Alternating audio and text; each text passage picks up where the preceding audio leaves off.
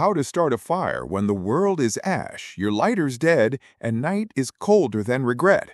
The cities don't hum anymore, only creak. Gas stations? Booby-trapped by psychos with crossbows. Your body needs heat, not hope. And guess what? No fire, no survival. So, torch time. First, scavenge like a raccoon with bad credit. Steal wool from the ruins of a hardware aisle, a car battery pried from a rusting sedan. Don't touch the leaking acid unless you want villain-style scars. Now, jam the wool across the terminals. Sparks, glorious, angry sparks. The current jumps, superheating the metal, and the whole wad glows like the last cigarette in the world.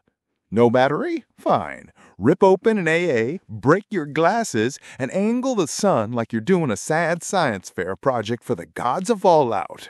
Focus light plus dried tinder equals smoke, flame, salvation. It's simple physics. Electricity cooks steel faster than guilt, and focus light is just concentrated solar rage. Both end with the same miracle, fire. And when the flames catch and the night keeps its distance, congrats, you're still alive. For now.